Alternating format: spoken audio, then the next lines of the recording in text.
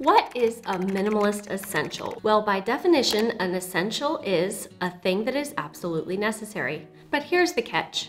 One of the principles of minimalism means that it's up to each of us to define what is essential to us. Therefore, what I might feel is an absolute essential might seem unnecessary or downright frivolous to someone else. And I have the perfect example to illustrate my point. Now, in a previous video where I talked about how we got rid of almost all of our stuff, I mentioned that we sold both of our cars, and in that video I got criticized by a woman who commented that we couldn't be frugal or minimalist because of the fact that we had 2 cars. And from her standpoint, as a single person living in a major European city with an excellent public transportation system, yes, a car could be considered a non-essential item. However, compared to us, a family of 4 who at that time were living in American suburbia, in a place where the nearest grocery store was a good 20-minute drive, with no walkable sidewalks or public transportation system to speak of, having 2 cars was absolutely necessary for us at the time. And what's funny now is that we're at the opposite end of the spectrum, and we've been living in a major European city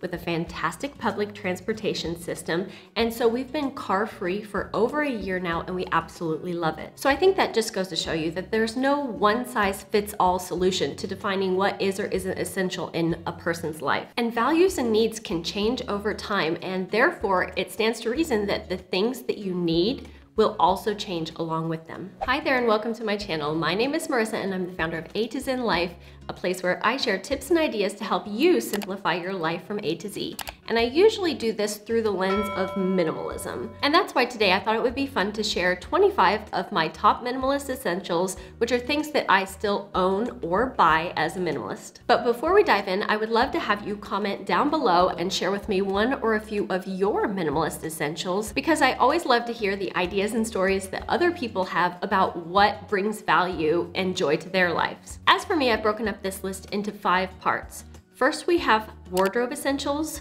followed by home essentials, kitchen essentials, money and productivity essentials, and finally family essentials. I will put timestamps down in the description box below, so feel free to skip around if there's a particular category that you feel drawn to. And on that note, let's dive in. The first item that we have in our minimalist wardrobe essentials list is a basic sewing kit. And this doesn't have to be anything fancy, but as a minimalist, I really find a lot of value in being able to make basic mends to make my clothes and my children's clothes last longer. So for me, that means having a small lunchbox that I have filled with things like needles and threads, a little tomato to hold my pins, some measuring tape. I also have a thimble and a seam ripper, and as well as some other things like maybe some extra buttons or whatnot. The next wardrobe essential is laundry bags, and I use these to also help extend the lifespan of our clothing. If we have any delicates, we will definitely put them inside the laundry bags before we wash them so that they are more protective as they go through the cycle, because I've really been finding that these high efficiency laundry machines that we have in Germany are a lot rougher on our clothes versus when we lived in the US. And they also come in really handy if you're traveling, because you can use them to keep your dirty clothes inside while you're traveling to keep it kind of separate. And speaking of our washing machine, we also do not dry our clothes in a clothing dryer. We choose to line dry our clothes, and so that's the next minimalist wardrobe essential that also helps preserve our clothing and makes them last longer. We hang our clothes out to dry. In the summer, it's a lot easier because it's warmer, so usually things will dry overnight, but in the winter, it does take a little bit more planning ahead. So now that the weather is cold, I will find sometimes that it takes maybe 2 days or so to dry out. So I do need to stay ahead of the laundry, but I've never been in a situation where we have been out of clothes and didn't have anything to wear and my kids had to go to school with no pants or anything. I totally thought I was someone who could never live without a clothes drying machine, but actually now I really find that I enjoy the laundry process, and I actually like hanging the clothes up to dry. I like the smell that it brings. Usually I have it back here behind me in my office, and the smell of freshly laundered clothing really just kind of fills up the room. I love that smell. Next on this list is a cozy bathrobe, and this is something that, especially in the winter, is really an essential for me because I am always freezing in the winter, and I love wrapping myself up in my terry cloth bathrobe. I even wear it some days on top of my clothing because we live in a 100-year-old European home and the insulation and the heating systems are not that up to date. Very, very expensive if you want to keep the rooms, especially with the high ceilings, warm all the time. So instead of turning up the heat, what I do is I just put on my bathrobe. I'm the cold one in the family. Everyone else is fine, so it's just me that needs to do it. And I have had my robe for over 12 years now. I actually got it when I got married. I got all of the bridesmaids plus myself matching bathrobes. I had theirs monogrammed. I didn't monogram mine, but it is one of my absolute favorite things and a must-have around my home. And finally on this list, we have velvet hangers. And velvet hangers not only help your clothes from slipping off and falling into piles at the bottom of your closet or wardrobe, but they're also thinner, which means that they don't take up so much space, and that gives your clothes a lot more breathing room inside of your closet. When we first moved here, my husband just grabbed a bunch of cheap IKEA wood hangers, and after we unboxed them, I realized that when I was touching them, they were so rough. Literally, I could feel that they were going to rub holes in the shoulders of our clothes. So these velvet hangers are a lot more caring. It's like giving your clothes a nice hug after a long day of being on your body. When you treat the things that you own with respect, you'll find that they last a lot longer. And by the way, I will make sure to link any of the products that I mentioned, if they're available, down in the description box below for you to check out if you feel like it might be something that you're interested in. On to minimalist home essentials. The first minimalist home essential is good lighting. Having good lighting in your home is something that feels absolutely priceless.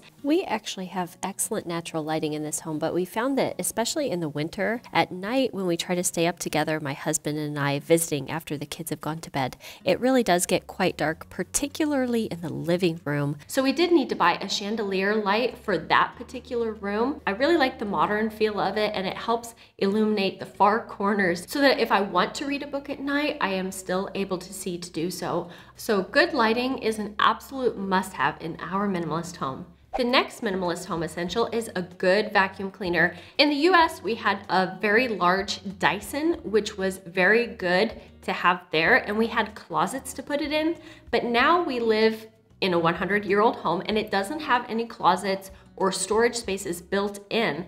So we have a smaller, more compact vacuum cleaner that we have stored away in the kitchen in an IKEA Billy bookshelf. Here in Germany, all of the playgrounds have sand. That is something that was really a culture shock when we moved here. So we found that the boys are coming home almost every day from school with buckets of sand in their shoes, and we have to dump it out at the door. I go and wash their feet, and then my husband goes to vacuum it up. So having a good vacuum cleaner really is essential for keeping the floors of our home clean. And something else that helps keep the floors of our home clean is the fact that we wear indoor slippers. So my husband is Chinese, and in Asian cultures, it's very common for everyone to remove their shoes when they come into the home. And in fact, it would be really weird and borderline insulting if you went into an Asian home and you didn't remove your shoes. They also will make sure to have indoor slippers for guests to wear so that they're still able to wear something and be comfortable in the home. And so when I met my husband, he really got me on board with this idea of taking your shoes off and leaving them at the door and wearing either indoor slippers or indoor socks. In the winter, I like to wear fuzzy socks too. Sometimes I layer both. As someone who didn't grow up taking off of their shoes before coming into the home, now I cringe to think back about how much dirt and grunge and goop we probably tracked into the home. So if you're not someone who has tried wearing indoor slippers or going shoe-free in your home, I encourage you to try it. And I have an entire blog post on this topic that I will also make sure to link down in the description box below. The next item on this list is my rolling cart, and I love this thing because, like I said, we are now a car-free family, and living in a major European city means that I have multiple grocery stores within walking distance, but I still shop like an American, which means that I have a lot of stuff that I need to carry. So having a rolling cart to help me go grocery shopping has really been a lifesaver in preserving literally my poor breaking back, and just also makes it much easier and more efficient for me to go shopping near or far by myself. Even if I have to go up and down stairs to enter or exit the home, which I do, life-changing. And the final item on this list is plants, and my husband deserves 100% credit for this because I am a serial plant killer. I cannot keep plants alive for the life of me, but my husband has managed to nurture an olive tree, a jade plant, and some other kind of leafy plant that I don't even know what it is. But these are two plants that were given to him by my mother-in-law, and the jade plant was like on the verge of dying. I didn't even want to videotape it. It was that sad. It got root rot and my husband resuscitated it from near death. I really do think that there is a lot to be said for having green and living plants in a space, especially during the winter when there is like no green to be seen. So kudos to him. On to minimalist kitchen essentials. So the first item on this list is good knives. I actually have my father's set of Cutco knives that I inherited from him when he passed away. And I think that those are now like over 20 years old and they've lasted this long. And then we have a general chef's knife that we use for chopping, and also a particular bone knife that we use to cut things like when I make chicken noodle soup. Having a selection of good, sharp, reliable, sturdy knives is really essential in helping me prepare healthy meals at home for my family. And speaking of prepping meals at home for my family, something else that I found very useful is an apron. Now this is something that I recently purchased along with my Minimalist summer capsule wardrobe linen pieces. And I have to say, I really love this one. I've had aprons in the past that weren't so good. I felt like they weren't covering me far enough. When I selected this item, I made sure that it goes very high to protect me from splatters up here. It's quite long, it's easy to put on and take off, and also it has two really deep pockets. I actually had them add a second pocket because the original one just had one. It's from an ethical linen shop on Etsy, because I felt like it was really essential for me to have two deep pockets. And I'll find that sometimes I won't just wear it in the kitchen when I'm preparing things like pasta and pizza, but also when I'm walking around, it's easy to pick things up that I see lying around and stick them in my pockets and then take them and put them away in the rest of the home. So it's really good for tidying up too. The next item on this list is meal prep containers. We have tried so many different kinds of meal prep containers, and I used to give my kids nicer meal prep containers, but I found that when they were younger, they would sometimes lose them at school. So then we switched for them to plastic meal prep containers, which are also a little bit lighter, and so that's easier for them to carry with them. And then the glass meal prep containers are better for things like if I'm preparing ahead meals, or if we have leftovers and just a little bit of things here and there, I can separate them into the different compartments and they don't touch. And something else that I've also talked about is how I like to store my meal prep containers vertically in the drawer, and I feel that that helps save on space, and then you can easily see everything that's inside. Next up, we have a water filter, and the water filter that we have is the Brita Maxtra, I believe it's called, and it removes things like lead, copper, and mercury, chemicals like chlorine and pesticides, and organic compounds that can affect the taste and smell of the water. And we've also found that the water is really hard and has a lot of hard minerals here in Berlin. So having a Brita water filter has helped us reduce the carbonate hardness and lime scale. And so that also helps extend the lifespan of our appliances that require water in it, like our rice cooker or our coffee machine, which happens to be the next item on this list. Coffee is an absolute essential for both my husband and myself, but we found that we don't really care for the pour over coffee method. I know there's a lot of minimalists that swear by that, but we have a, I believe, Philips standing coffee machine, and it stays on our counter at all times. I actually really like the way that it looks sitting on our counter. We don't put our coffee machine away after every use, and making coffee in the morning is really a nice part of our daily routine, and it's become a ritual for my husband and myself to sit down and enjoy a coffee together with our breakfast. It's something that I look forward to every morning. On to minimalist money and productivity essentials. And the first item on this list isn't really a thing at all, but it's more of a habit, and that's the habit of intentional shopping. And I think that there's a quote that really explains why it's so important to know what your values are when it comes to spending money. And so for us, we've really tried to make intentional shopping a habit where we look at an item and really think about what value does it contribute to our lives, before we go through and make that purchase. And I can link a video up here that talks more about how to implement intentional shopping in your life, but basically just aligning our values and our core beliefs with how we spend our money has made a big difference in the amount of money that we save, as well as how much excess stuff comes into our home. And that brings us to the next item on this list, which is a minimalist budget system. As not only a minimalist, but also a financial minimalist, I believe it is so essential to track every expense that you incur on a daily basis and try to stick to a budget that you've created. I keep my minimalist budgeting system in my office close to my desk so that I can easily access it when I'm tracking the receipts and spending and going through the bills and payments and whatnot. And also I have a free 2-page budget planner that I can link down below for you to check out if this is something that you would be interested in if you need help with saving more money. Now is a great time to start thinking about your budget because it can help you save money when you're buying gifts for the holidays, and it can also help you with your financial goals for the new year that's coming up. It's crazy to think that the year is almost over, isn't it?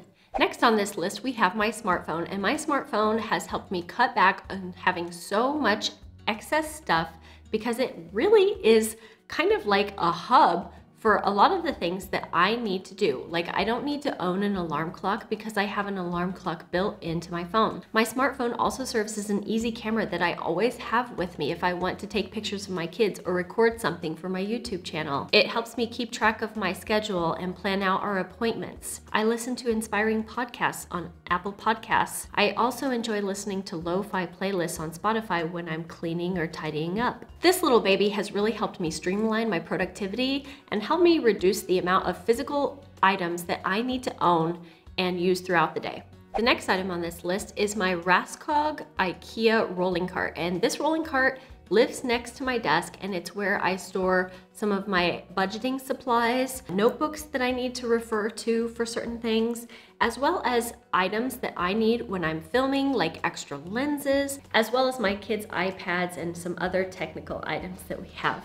The next item is an external hard drive, and this is something that's become even more important as a YouTuber here because I find that all of the videos that I'm taking really would fill up my computer space very fast. So having a good external hard drive that's small and compact but still has a lot of storage is something that's really important for me to help us not only be able to preserve our family memories and photos and videos of our time together, but also have access to the files that I need quickly and easily in a storage unit to help me do the work that I need as a YouTuber here. And finally, we have a command center. My command center is located over my desk, and it's kind of a command center / vision board, and it's where I do all of my planning, all of the budgeting for the family. The way I have it set up is basically as a metal grid, and it has clips and hooks that I can hang things from, as well as a shelf on which I have my 100K YouTuber subscribers plaque. And if there's anything that I need to remember that's a little bit out of the ordinary, I'll also put it on there right in my face so that I don't forget it, because I am definitely someone who benefits from having a visual reminder right there in front of my face so I don't forget things. And I've seen so many different interpretations of command centers, both for single people and for families. You can have wood command centers, metal grid command centers like I have. You can have them in the kitchen. You can have them in the entryway. So there's a lot of different ways that you can set up a command center, and the most important thing is to choose one that fits your lifestyle. And finally, the last category on this list is minimalist family essentials. And first up, we have the white noise machine. And this is something that I have had since my kids were babies. We've almost always lived in a big city, and when Guga was born, we were living in Chicago and very close to Wrigley Field. And if you've never been close to Wrigley Field before, not only are there sometimes late night baseball games, but they would also host concerts at Wrigley Field. And the nights that they did those, it was so loud. We could hear it from our bedroom. So I got this white noise machine. It's called the Electro Fan, and it has 10 white noise settings and 10 fan noise settings. I personally prefer the fan noises. And that little white noise machine has gone with us so many places and gotten us through so many loud nights. We made it through World Cup celebrations in Berlin. It helped us sleep through Chinese New Year celebrations when we were living in Shanghai, China. And it also helped us stay sane and sleep when we had an upstairs neighbor who would walk around all hours of the night, even at 2 a.m., 3 a.m., and be stomping above our heads. It just helped give us a little bit more peace and quiet. And the next thing is fuzzy blankets. And just blankets in general are a great thing for families to have. You can make forts out of them. My kids like to wrap themselves up like burritos and crawl around on the floor like little sandworms from Dune. And they also help keep you warm, obviously, in the winter when you need to bundle up. So fuzzy blankets are just one of those things that are so simple and yet add so much value to our life and are really so multi-purpose and versatile. And along with that, something else that is very versatile and helpful for us is having baskets and boxes as a family. So having baskets and boxes helps make it easy for us to quickly pick things up and put them away. Even if they're not put away so beautifully, at least we can quickly get it out of sight, out of mind. We have them in the entryway to store our scarves and our hats and gloves in the winter. We have them in the boys' room. They have the IKEA Trofast where they can quickly throw their toys inside and tidy up themselves. I really like wood bowls. A lot of the bowls that you see throughout our house are bowls that I have thrifted that I now use in various places to help us contain visual clutter on flat surfaces. And then baskets, I really like baskets made out of rattan or seagrass, and they just look really nice and help us store things like our toilet paper in the bathroom, for example. And I don't recommend any particular brand, just go with what you like, but just having baskets and boxes strategically around your home can really help contain the mess and keep things tidy. Now, as a minimalist family, we also appreciate having games and board games around our home. So the games that we have a memory game that is actually from the time when we lived in Shanghai, China. I got it as a souvenir, and it's something that we still love to play together to this day. It's one of our favorites. We also have Connect 4. We really got big into chess when the 2020 lockdowns were happening.